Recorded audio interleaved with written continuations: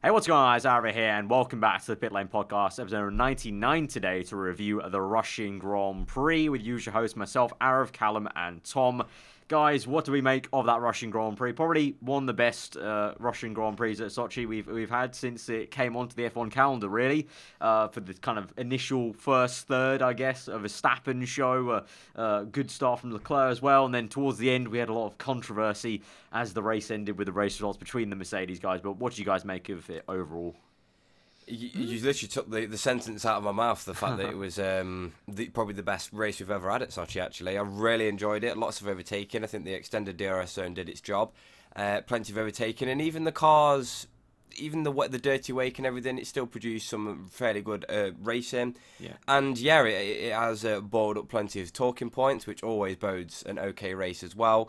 And it showcased some pretty good talent. For example, the likes of Verstappen and Charles Leclerc, who put in some exceptional weekends. But in terms of the championship, it's pretty much almost been the final nail in the coffin when it comes to well, not pretty much the final nail, but we're getting close to picking up that hammer, put it that way. Well, yeah, because me and Tom talked about Tom came up with the analogy of having the dagger in and you're twisting it. This is pretty much the twist, and then adding Callum's thing. We twisted it. We've taken a hammer, and then we pounded it even harder into the body.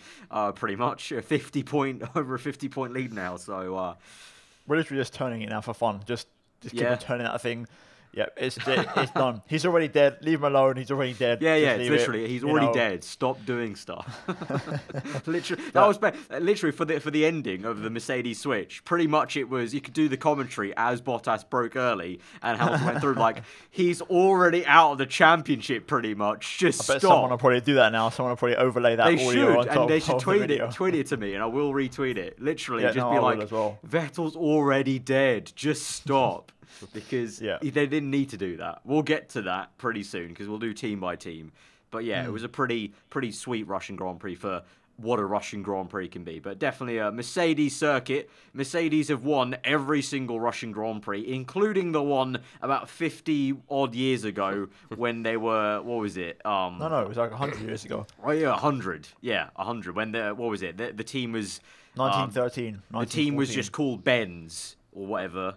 And like Big Benz, and they won it, and then obviously Mercedes and Benz kind of combined, and so technically, literally, they've had a winning streak around Russia for over 100 years or something. So it literally is a Mercedes OP circuit. But let's go to team by team then and get straight into that juicy business because it's the 1-2 Hamilton Bottas. And that controversial thing, I don't think it's that controversial in a way because I wasn't too surprised, but still the sentiment reigns strong that Bottas was going to probably win that one. He was on for it. Hamilton was struggling with blistering and Vettel was closing up. So James Vowles got on the team radio and said, look, Hamilton's got blistering. Can you let him by? And they did. Hamilton won the race. Even Hamilton, apparently, at the end of the race, was on the team radio saying, "Can we switch this round?" And they were like, "Nah, negative. We're too close now to the end where Vettel's too close to make the switch." And on the podium, Hamilton let Bottas on the podium. He looked fucking pissed off. You two, what do we make of that? Like, are you guys in uproar? Is it like me, like not surprised too much? Or, like, what are your thoughts? First of all, I would like to say the race was good. I also agree it was the best Russian Grand Prix we've had. Second of all, I agree and disagree with you at the same time, Arav, because yeah, you can see it happening, but at the same time, I didn't think it was going to happen because Toto Wolff and Mercedes have been these guys are racing. Like the one they did at Germany was a one-off because of the circumstance of the race and because they had to wrap up the 1-2. And like Toto was saying, they're free to race, and pretty much the first time. I think it was literally just since the last race they were asked about it because of the Singapore race and how that went. Yeah, they just said no, they're free to race, they can do whatever they want. And the first race they've already switched them around, and it was a pretty painful switch around because just the way Bottas had to really get out of it on the back straight and just Yeah. painfully let him through. It wasn't even like a smooth transition on a straight or something. It wasn't like oh no, he's slipped on the throttle. He's oh no, what a move! He's It's Crofty's ideal overtake. Oh, he's gone up the inside. He's actually made it stick for once. Actually, yeah, from you know, miles to be away. fair, as per how many times has Crofty said he's going for a move when he's about 10 car lengths back? Exactly. This was literally from 10 car lengths back. It could have He's actually made been it one of work. them ones. Yep. I think the reason why so much controversy has been made up is it's because obviously Ferrari fans have been very against it, thinking that Bottas has basically had the championship in his hands and gone, here, Lewis, I have it all the way, and we'll make sure we keep it.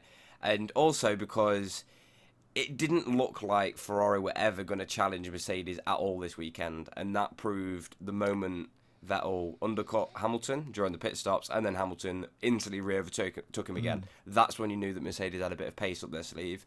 So the fact that they had to make that decision, even though Ferrari really wasn't challenging them on paper, they really weren't challenging them at all, even though there was only maybe 2 seconds behind. Towards the end, Vettel was like 4.5 behind Bottas. They could have easily switched it back round, no problem. They could have done the Hungary style, literally last corner switch. Well, the thing is, I could see it from a mile off because the way Bottas let Hamilton through, I said to my dad when we was watching the race together, I was like, I don't think this is done yet. I think they're going to maybe switch him back. I think this is because they're under threat because Verstappen in front, Vettel behind, and there might be some threat there. So I think that in my head straight away, I was like, surely they're going to do Hungary. Surely they're not going to have Lewis come home first and Bottas second and switch it just like that. And they actually did stick to it, which surprised me. I'm honest, it did surprise me. Whether it be negative or positive, I don't really fall on either side of that because it's not a good thing or a bad thing. I understand why they did it. Do I agree with it? No, but I understand. Was it necessary? No. So there's a lot of like, I mean, even Bottas, there was a picture. It made no sense. Yeah, like basically, the short way of putting it is, it made no sense, but it's justified because of the championship situation, basically. Well, there's even a picture of Bottas looking at the rear tyres of Hamilton after the race, like just leans over just to kind of like almost be like, how bad's that blistering on those tyres then, huh? How bad was that? That was a brilliant gif, that was, of pushing Hamilton's car. But the blistering didn't look that bad, but they say that the reason he did get his blistering was because they messed up Hamilton's strategy initially by letting Vettel by. Then he had to cook his tyres getting past him, albeit he did get past him. Yeah. And then there was a very, very small blister on that left rear, but that was enough for Mercedes to go, oh my God, it might blow up. We need to get Bottas in there so then Hamilton can slow down and Bottas is a buffer. But it did seem that after all the bad luck that Bottas has had this season, and he's still winless, I believe. That's the point you make. Yeah, I think and the with championship.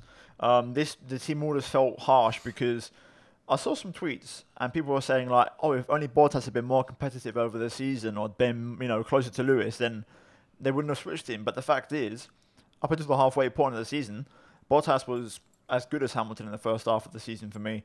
And it's the fact that he had such a good start and got so many potential wins taken away that the chance he had now, it kind of...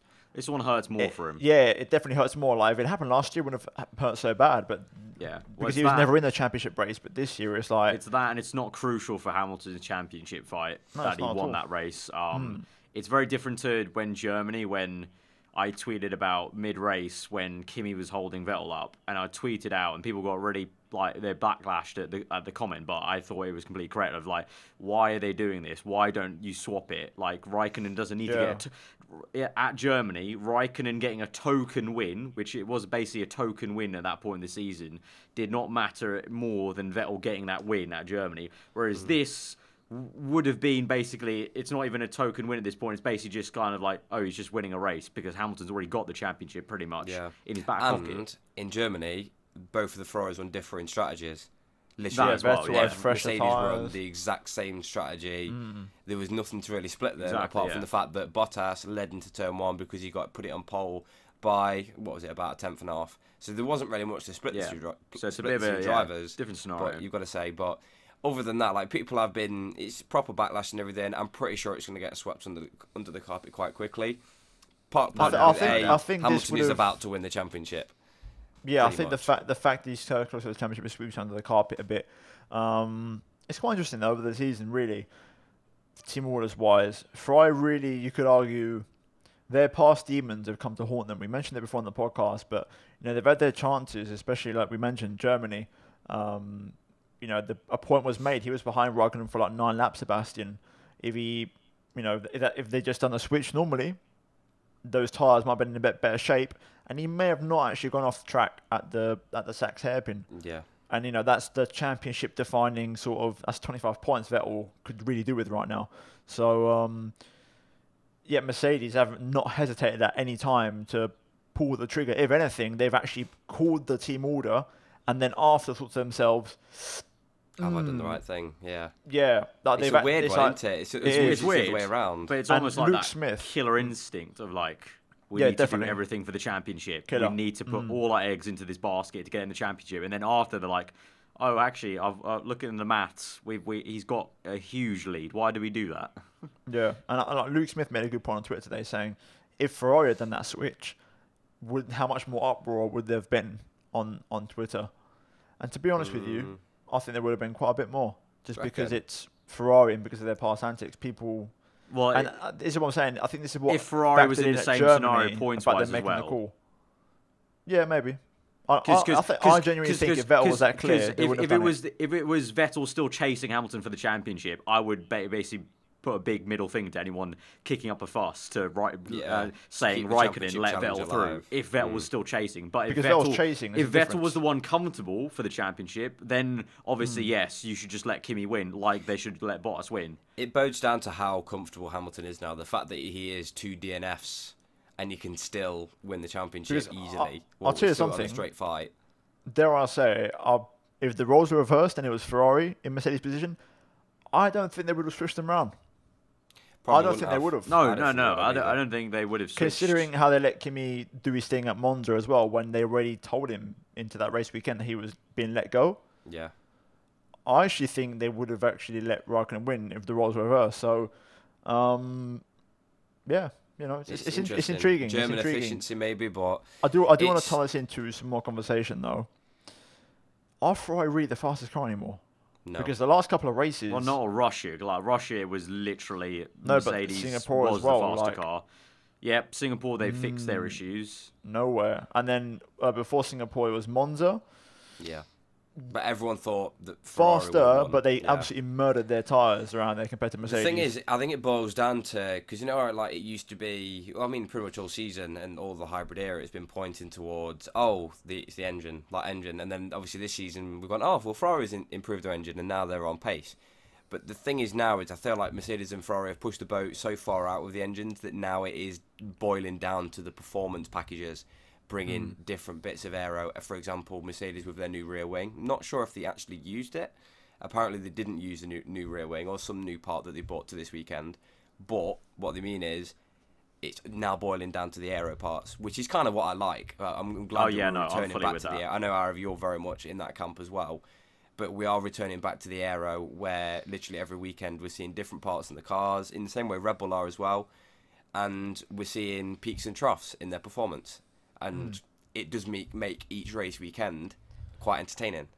So this is why I felt like Mercedes have stretched it out a little bit. Same way back in, was it Silverstone when I think that like Ferrari had a new floor, and that's why they basically they did wipe the floor, not clean, but they did make a significant step forwards. And it is very much a straight development also, fight that's when they found that thing which I mentioned about the fuel, which is sort of giving the edge in the last. Like that arrived in Austria apparently, and then obviously they were quick at Austria. Just quicker than the Red Bull, but Red Bull had much better tyre management around there. They were faster in Silverstone, faster in Hockenheim, Hungary as well. Yep. But then even then, Hamilton popped up in the wet and controlled the race on Sunday. I think also there's this whole thing of, in the community of, because Ferrari had a couple of good races and everyone was like, oh, they're the fastest car now. And everyone just completely forgot about what Mercedes have done for the last 4.5 years. And like they've just completely throwing them away as like, oh, they're not the fastest anymore. But they've literally, in the last 3 or 4 races, you can see why they've won what they've won, because they've just reshuffled everything, outdeveloped Ferrari. And for me, they're back on top again because they're better in every department, tyre wear, performance over 1 lap, race pace. But you can also point out, I think we spoke about this a couple of times, the fact that Ferrari haven't taken the weekends where they are the quickest and capitalised. For example, you just brought up Hungary there. The wet qualifying basically sealed their fate before even race day had come along. And then obviously they get to the races where Mercedes are the fastest and they can't capitalise. They just never seem to capitalise on any sort of issues that Mercedes have, be it inter-team battles or strategy mistakes. They just can't seem to do it on paper. Which, I mean, ties quite nicely into Ferrari. I mean, we've got a lot to speak about speaking those of still. which, missed opportunities. And you can't say, like, Vettel... I think pretty much that Ferrari was pushed to its absolute pace. And Vettel, I think that's the maximum that car could have came out. And he did have the one chance. Did very well. But then did make a mistake. That lock-up was critical because he was like 6 tenths behind Bottas. He would have had one chance to get him on that home straight. Instead, because of that mistake, that put Hamilton on the back of him on that straight. And then the best scrap of the race, you could say. Scrap, not overtake. Difference there. Best scrap of the race occurred. Vettel on the very limit of what is legal, you could say, with the 1.5 sort of moves to the right, because he sort of went right, was still going right, but then increased that right turning more towards the end. But to be fair, even on Sky, they were very like, that's fine. Like De Resta, Herbert, Crofty, they were all I thought it was all right because I thought it was all right just because Hamilton picked up the position 2 corners later. Yep, same. I didn't think any sort of fuss needed to be made. I was like, yeah, maybe if he was put in the wall, or maybe if he's sitting now behind him for another 10 laps, then yeah, fair enough. But I feel like Hamilton made the radio call out of just frustration because of the strategy and how he came out behind Sebastian. It's the same with it when Vettel was span in Monza. You just said things, but everyone went, no, there's no need to really say it because you're clearly in the wrong. There's clearly an obvious thing here, but and there's a great move from Hamilton to get the job done. It was brilliant. I've never seen such good racing at Russia. Oh yeah, no, I agree. And also, I think it makes another point of the whole mirror debate and how they're thinking of changing them. Because Vettel said in the post-race interview he couldn't actually see Hamilton through turn 3. He didn't know where he was, some sort of blind spot, and that's pretty shocking. That's pretty scary. Like that's pretty shocking. So, yeah, all in all, a great little scrap. And I enjoyed it. Raikkonen, nowhere this weekend, so really it's just Vettel trying to do what he could. Again, you could argue that mistake into turn 13, one too many. For me, and I think our review as well, we spoke about this before, the championship was already decided, but this just, like we said, just turns the knife one step further. Gets the hammer out.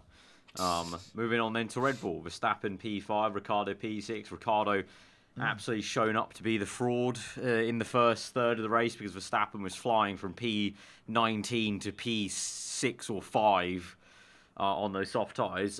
He was channeling the 2016 Brazil vibes then, literally that was insane. Like those first 7 laps were absolutely. I mean, I know it is Formula A versus Formula B, but even still, like that was an incredible drive. And I mean, we can't shit on Ricciardo too much. No, just because he did have the front wing damage. Yeah, he did have some damage. I did not even realise he had a hole in his front wing until he came in because the dark blue camouflages with the black, like with the tyres, and just that. Yeah. Because it's dark through the front wing. I was shitting on him during that race. I was saying to myself, like, God, how's Ricciardo shit? And then I saw his front wing, and apparently that was 30, 40 points of downforce. So I was like, okay, fair enough. Yeah. Well, he missed an entire cascade like as well. And not just the lack of downforce, it's also the imbalancing of the car. The fact on one side you're so off. But because even I was like, how's Verstappen done this? This is incredible. And to be fair, it still was incredible, regardless of Ricciardo. I think even with Ricciardo without damage. How did he get the damage? Like, was it debris? Turn 1. They never showed a replay of it. It was just turn 1. I think it was Van Dorn potentially. They said apparently he went to go overtake Van Dorn, and then he saw the debris. But by the time he saw it, he'd hit it, so he couldn't really do much about it. So it's like maybe like half he could have maybe done something about it. Half not really. It was really unfortunate. Turn 1 is the usual, or turn 2, but also I think it's worth pointing out Verstappen showcased, especially because when he did his pit stop, as good as his first stint was, I think it's worth mentioning the soft tyre was a brilliant race tyre today. Yeah, it was. It was incredible. Like when Verstappen went to Ultras at the end, he would 0 pace. Ricciardo did one fastest lap. With those new tyres, that's all they've done. It's almost a little bit gutting that they didn't bring the super soft, just because the fact that we're so used to taking the softest tyres to Russia, and they'd use the 2 softest, and they could just do a 1-stop. And the one race where the 2 softest tyres would not be able to do a 1-stop, they bring a step higher, harder compound, and then they can use that with the one stop, which is a little bit Recently, annoying. they've got that wrong when it comes to when they're trying to miss a compound out to make it interesting. They do it the wrong way around. It has to be They've done it. a really soft tire They've done it to a two point hard where ones. basically every team can play the stubborn card like they did Monaco, of basically being like, right, we'll just use the hardest tire then for a lot of the race and make the one stop work. Because if they'd had the hyper and then supers ultras, the super would be too slow in Q2 for the big boys to maybe even get through, because the other guys behind on the hyper, that even they would have to go, like everyone would have to go hyper in Q2, so then everyone gets at an even playing field, and then you do get that benefit of, you know, trying to get those hypers to last, but others start on supers and they're doing incredible lap times. But when you have the ultras there, like the top 4 basically, they all qualified on ultras in Q2. You know, kind of, it ruined it a bit, but was a the little ultras bit, and the hypers were not good race tyres at all. Which is good to see. But I like that though. There needs to be good qualifying tyres and good race tyres. They just need to find that balance. I agree and disagree. They almost got it. It's still, the last half of the race was predictable. You could see Hamilton was not going to attack Verstappen, Bottas was not going to attack Hamilton, Vettel just could not get close enough to Bottas to attack him, and then Raikkonen and Ricciardo were just not fast enough. So literally the top 6 for the last half of the race was just predictable. Why would Hamilton risk attacking Verstappen unless if he really had to, when he's controlling the race? And Vettel can't lay a glove on the Mercedes, you know. That's where the sort of, I was hoping that the blistering would be a sign that they might have to go for a 2-stopper, make it a bit more interesting, something. But that's me saying that, you know, I'm a fan of the 1-stoppers, but it's hard to overall speak about Red Bull. I don't know if Aarav, you've got anything to say about them, but it's hard to speak about that because they have used this weekend to set up the next 2 weekends. Well, yeah, they said Mexico was their best chance of a win to end off this season. So even Verstappen was like, I turned down the engine because there was no point of pushing it flat out. So he gave up with trying to even catch Raikkonen maybe. So, I mean, just tactically, they played that from the start in qualifying with the engine penalties, them and Toro Rosso. So unfortunate, but that's the way the Renault and the Honda kind of thing had to go. They just they're still not at that point where they can do a good enough job over the course of the season with the limited units they're allowed. But hopefully that means in Mexico we do get a good chance of seeing the Red Bulls right up there. That'd be really, really fun to see because Verstappen was obviously on fire at the Mexican Grand Prix.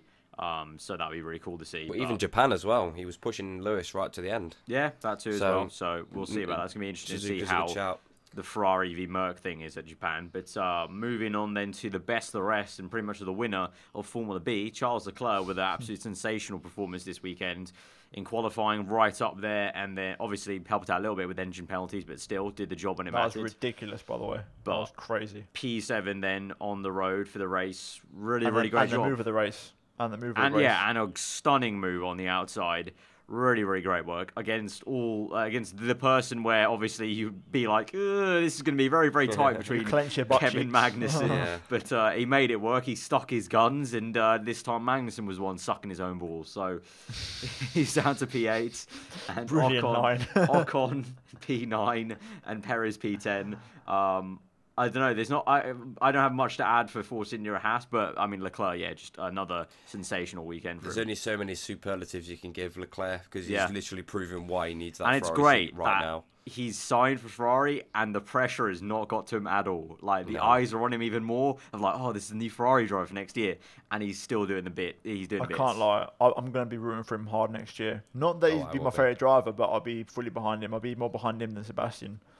Driving for Ferrari.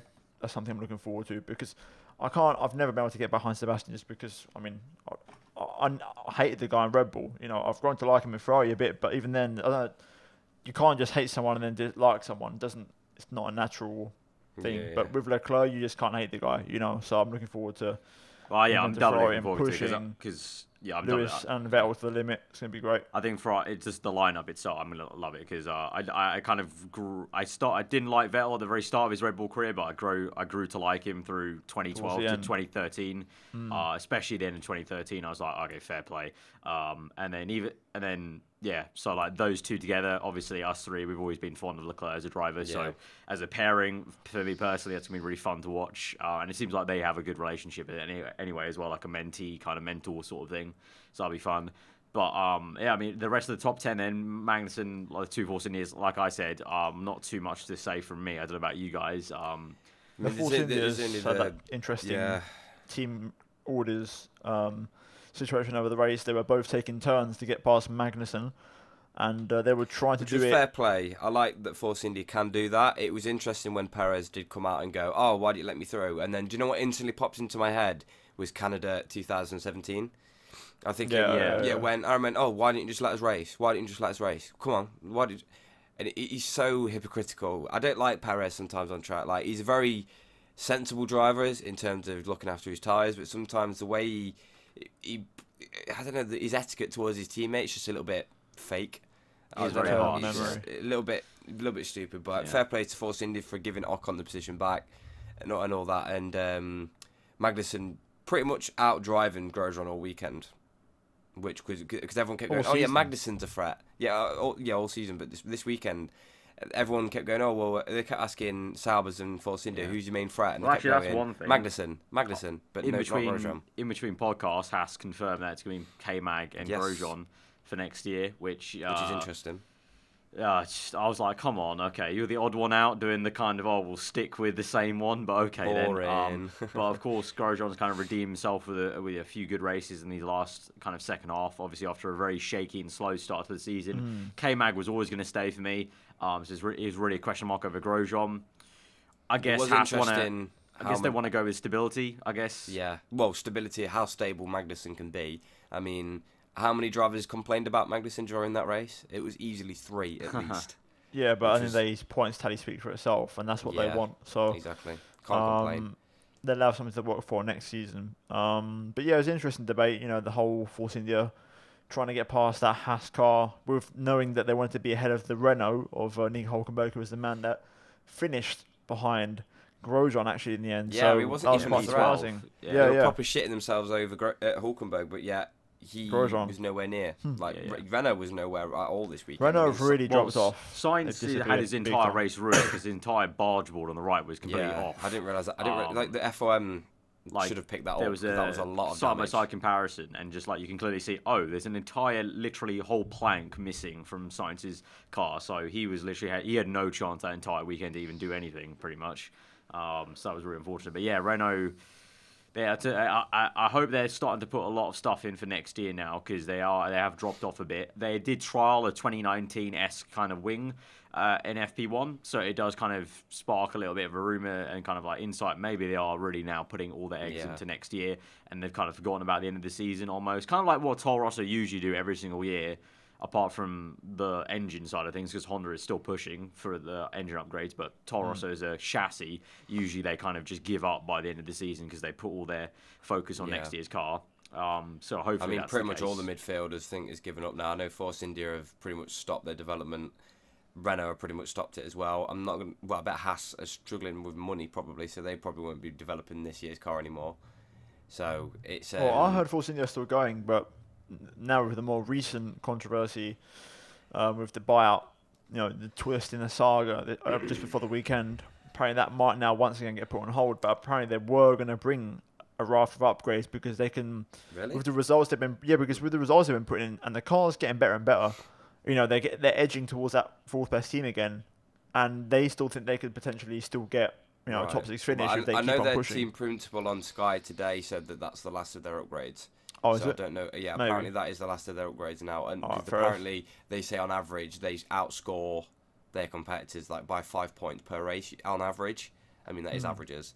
So they're just kind of resting on their stats rather than pushing their car even more and being left behind in the development race. But yeah, it's pretty much going to be all the same in the midfield. But Renault has definitely slumped in terms of development recently, especially considering where they have been earlier on in the season. Hulkenberg took a slight dig at that in post-qualifying, saying, if you snooze, you lose in F1. He pretty much said, referring to the fact that Renault have not really been doing much. Yeah, pretty much, yeah. I don't know whether we spoke about Ericsson in 13th. I mean, he got his first Q3 appearance since 2015, I want to say. Yeah. And then that was about it. Yeah. Pretty much. But that was only because of that dire Q2 session. Didn't he get Q3 earlier on, a couple of races ago? No, apparently he hasn't had Q3 since Oh, 2015. okay. He got close. I think he got very close. Yeah, I Yeah, think he got I like think a it's P11 Spa or Monza. something. Yeah. But either got way, close. it was only because of the Q2 session, which was pretty diabolical. I don't think I've ever seen that happen. Yeah. Piss In, poor. this, in I mean, all the time to be that I've honest, watched the sport. it's funny. It's really funny in an F1 way that the reason why Q2 was like that in a big way was because of the very rule they brought in to try and get away from the ridiculousness of, in 2015 and 2016 when we used to hear he's got a 65 place grid penalty. Yeah. They brought in the rule, obviously, to be like, okay, if you have over 15 places, it's now just called back of the grid, and you get sent to the back, and that simplifies things. But because of that very rule to get away from the silliness, we got a different type of silliness of, okay, all 5 of these guys know they're back of the grid, so there's no point going out, because unlike before, where you could go set a time, and you could get ahead of someone, even with the penalties at the very back of the grid, with this new back of the grid system, the only way you can get ahead of someone is by going out early in FP1, effectively when those new engine parts were first used. And that's why Red Bull and Toro Rosso were lined up, Red Bull, Toro Rosso, at the very start of FP1. For 10 minutes they sat there, overcooking their engines, just so they could go out to basically set themselves up for the grid on Sunday. So it's a bit of a weird situation that, literally, they got their grid slots basically at the very start of Friday FP1. morning, yeah. Cray.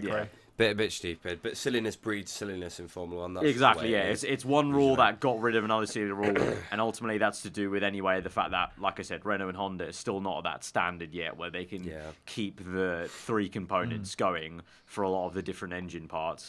So they still have, you can see they have a lot of work to do still to actually make them go the distance compared to Ferrari and Mercedes. Also, on the topic of Ericsson, obviously we didn't announce on the podcast, but he this week got confirmed to be getting replaced by Antonio Giovinazzi for next season in the Sauber, which is something I did say a couple of weeks ago. I also said on Twitter, some people on Twitter were like, how are you even saying this? Ericsson brings in so much cash to the team. And I said, I kept on saying, not anymore, because they don't need it. They're very well backed. By By being the third driver, he still gets his sponsors. Yeah, I've been saying forever, Alfa Romeo bring a lot of money. I think a lot more money than people actually think they do. Because but it's also the people that bought them out. Mid-season 2017, I think it's called Longbow Financing. That, as well. But I think it's more Alfa Romeo now. I think because of the way that takeovers happened, of the rebranding, I think now Alfa Romeo probably pump in way more money than Longbow ever did. They wouldn't say no to extra cash, as well as Ericsson staying as a third driver. So and then, like I said, it's literally perfect PR. Italian team now with Alfa Romeo's links. Obviously, it's still half kind of, they still got links to being Swiss, but it's pretty much like a half Italian team. You got Italian driver. Literally, next year, especially at Monza, at the Italian Grand Prix, they are going to love having Giovinazzi there as a PR machine. Also, it's good to have an Italian driver back in F1. First one since Jarno Trulli, I think. Yep. So it's been a while. Before that, we used to have, Trulli, Fisichella, Liuzzi. We've had our fair share, but it's been a while since we've had one, so it's a good thing. Good. I think it'll be a good feel, and hopefully, obviously I've been always very fond of Gio. Hopefully he can kind of settle in. He did have a bit of a shaky, time when he was in the car at Sauber.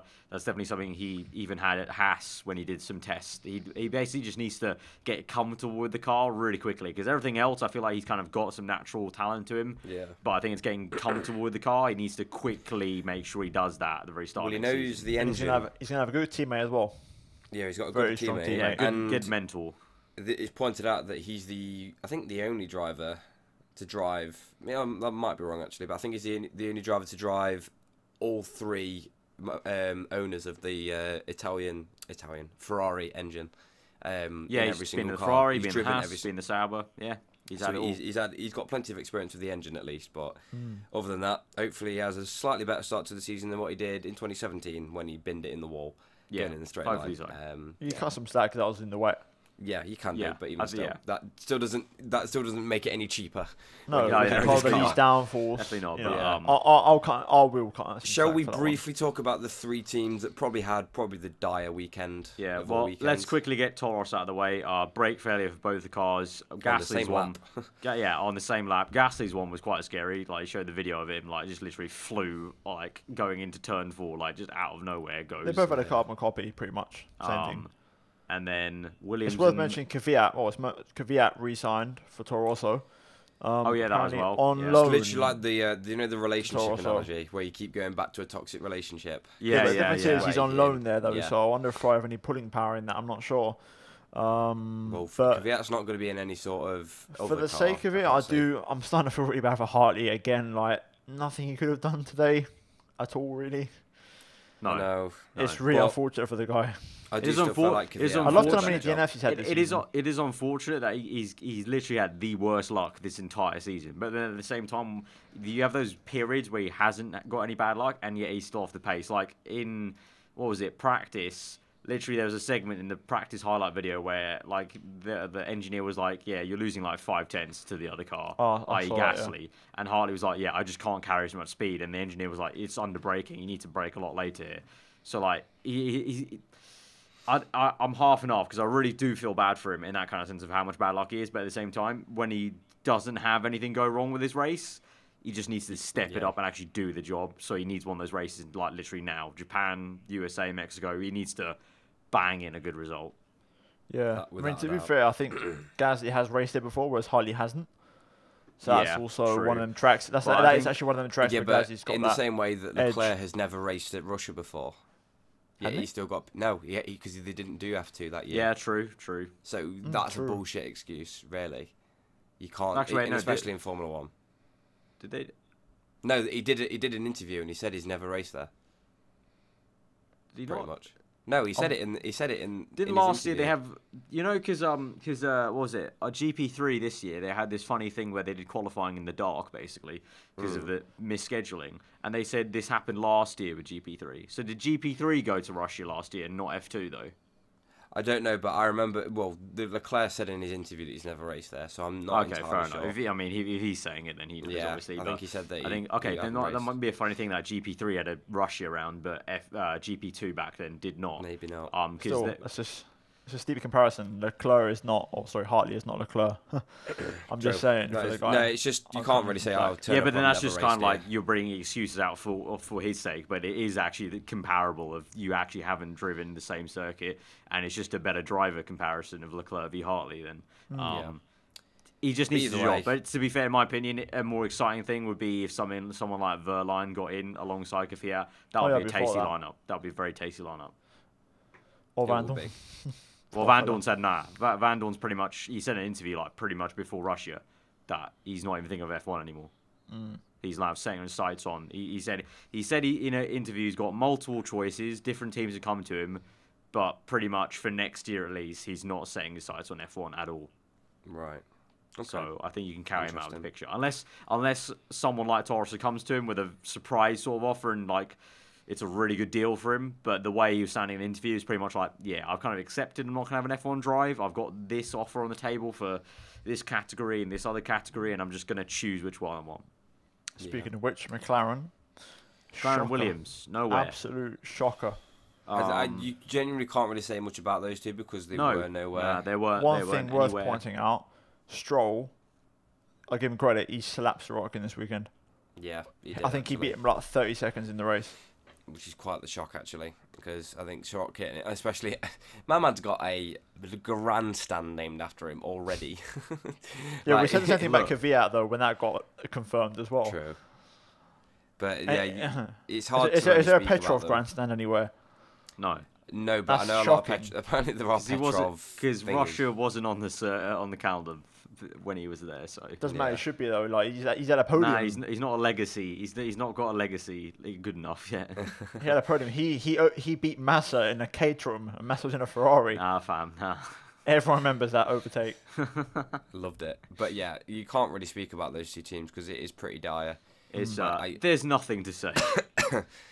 It's There's just nothing to roll say. on It's a big 2019. It's so bad that it's making Callum die almost here. But I mean, So- like even Alonso said, like, I think his engineer was trying to be all really upbeat about Oh, yeah. fighting for 14th. He went, Yeah. I'm in 15th place. I don't I'm care. 15th. I just do don't not care. give a shit. Yeah, Mate, Let me do know you if see I'm in what it, position if I I'm think in, to bro? Yeah. Look at this. yeah. Yeah. This ain't good. This ain't On the it, same Chief. line, did you see that funny part where the engineer to Raikkonen was like, do the opposite of Hamilton? Raikkonen was like, I saw Hamilton's that. behind me. How do I know what he's doing ahead of me? 2016, again, with Vettel, the invisible undercut. The invisible, yeah. They were trying an invisible overcut. I'm Back like, again. yeah, literally like, okay, do what the car ahead of you is doing. But it's like, hang on, they're not ahead of me yet. Yeah, but and then the engineer puts the finger up to his head and goes, but they will be ahead of you after the pit stop. So think about it in virtual terms. Love it. But that rounds out. That rounds out the Russian Grand Prix then, and we're going to get into swiftly predictions then for the Japanese Grand Prix. I will say this though, there is a high chance that we don't do a podcast for the Japanese Grand Prix.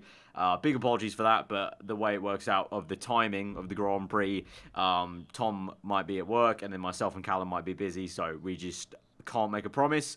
If we do one, it will be like midweek afterwards, and hopefully there's some, I don't know, other juicier topics to talk about outside from the race. Well, it is podcast 100, so hopefully it is very juicy. Yeah, hopefully it's a very juicy race, and hopefully there's some other stuff juicy to talk about. But it is also, our 100th podcast, so at the same time, I'm kind of also in a way of like, let's not rush it, and we'll do one in midweek and try and, I don't know, just kind of do something special. Maybe talk about, I don't know, let us know in the comments below what you think we should do as a specialty. Maybe talk about previous good moments from the podcast or races or whatever, or talk more about, I don't know, F1. I don't know, like, I don't know, favourite F1 races gone by, or whatever, something like that. Sound off in the comments. Sound off in the comments. Well, but let's get into these anything. predictions then for the Japanese Grand There Prix. it is. You love Russia. love Russia. Mon Sorokin, podium. I'm just saying, your predictions have been the complete polar opposite. You were saying about Singapore being a cracker, turned out to be a wet paper bag, and this one, you said, tweet me after the boring race has gone by, because I'm on this train. Turns out to be a pretty decent race. So it wasn't, but it was a good one by Russia standards. If you compare it to, I feel like if you compare it to an actual normal Grand Prix, it wasn't actually an insane one. It was. I like to judge it on if if you've had an overtake for the lead. It was like a 6.5. Yeah, it was better than Spa. We went to that, so Anyway, pole position, Japanese Grand Prix. Callum, you haven't been here for 2 weeks. Go. Lewis Hamilton. All right. I'm going to have to second that one, Chief. Lewis, I'm gonna go with. Don't even go against. I'm gonna go with Valtteri Bottas. Go on, son. Go on. Of all people, but of all people at Japan. Yeah, no, he's not gonna. Look, okay, I'll check my mind. Hamilton. Okay, right. Right. It's a qualifying circuit, pal. Lulu's gonna smash Japan. Right. Top 5. Go on, Callum. Go. I'm gonna say Hamilton, Verstappen, Vettel, Bottas, Ricciardo. All right. Hamilton, Vettel, Verstappen, Bottas,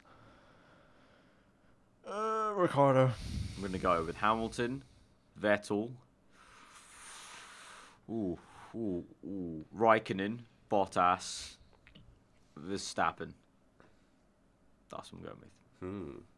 You shout on Verstappen, and I'm one in the Verstappen. I feel like he's going to do well. Yeah, no, I think Bull he's are gonna got be great up there. momentum now for the end of the season. I've just realised I've made a rookie error. I've put Ricciardo in the top 5 when we all know he's going to DNF. Yeah, exactly. To be fair, so have I. I think looking forward, Mexico. I really want Red Bull to turn up, because I think Actually, like Max did last year, I think he can do something really great. I've got one swift change I want to make to my top 5. Go on. I'm going to extract Ricciardo from that 5th place. Right. I'm going to put Gasly in there. Honda. The home race. Apparently, according to them, the engine upgrade they tested this weekend, apparently this makes that engine what Ron Dennis wanted 3 years ago. So basically, it's going to be, and it's better than Renault. So basically, on the blueprints of the upgrade, it's not upgrade 3.2.15. It's upgrade home Grand Prix. Yes, this is upgrade 5.0. It's just 5. No, It's it literally straight up. just says Ron Dennis edition. Yeah. Well, Literally that. Bring out the fireworks edition, because it's our home race. Turn the fuck up. Like, this needs to be a Mercedes V12 upgrade. Spark me up. Going on. Like, they need to turn up. I want to see a 1-2 Toro Rosso for the Honda. It's called the Honda Japanese Grand Prix. If Honda Toro Rosso does not do well at this race, I will commit. This will be bad for them. I want them to do well, because I don't want the Honda employees to be like, it's our race. Literally, it's called Honda Japanese Grand Prix. No, but and it's our cars like are I said, 18th. That's why I'm putting Gasly 5th. apparently the upgrade is pretty scary. It Like, it's should a be big good. push. Hopefully, So hopefully. Until it Like, goes pop. You know how like when Kamui got on the podium, they're like Kamui. Yeah. I want Gasly to come P5, and then Gasly waves at the crowd. They go Honda. That Or would be Pierre. a Come sight. on, where's the Brendan love? Come Yeah. on, Brendan. You didn't even put him in the top 5. If you want to give him love, put him in your he's top sixth. 5. He's 6th. Oh, really? Okay. Okay, Right. then. On that note, on that hilarious bombshell, we're going to end this one then. Episode number 99. The next one is that big 100. To be honest, much like F1, I think these kind of milestones will never go great. So don't expect fireworks from episode 100. We're just happy to make it to 100, to be honest, I think, lads. Yeah. Because I think when we started the podcast, we didn't think we'd get this far, really. I think we thought, we'll test out like a podcast. It might be fun. And I think even though some of the responses of the podcast lately have been a little bit wish-washy, I think we still enjoy talking about F1 Of course. on a podcast like this. So yeah, if you enjoy this one, hit that like button. Let us know what you thought in the comments below. Obviously, check us out. Links on screen, and you can check out our Patreon and our SoundCloud and iTunes. The links all below. So if you like what we're doing around here and you want to support us, especially on the eve of our 100th podcast, then you can check out the Patreon and get support in there. You can get into our Discord server. I probably will try and do something special maybe with the Discord server for episode 100 with our Patreon backers. But yeah, if you do want to get yourself like a desk chair or racing chair for F1 2018 or whatever, or you're just in that school vibe but you want to have a bit more fun with a fun chair, then you can check out GT Omega and use the code PitlaneF1. But that's been this one to review the Russian Grand Prix. We'll see you guys probably in about a week and a half, probably, for midweek podcast for 100. Hope to see you guys there. Till then, hope you enjoy the rest of your day. Goodbye.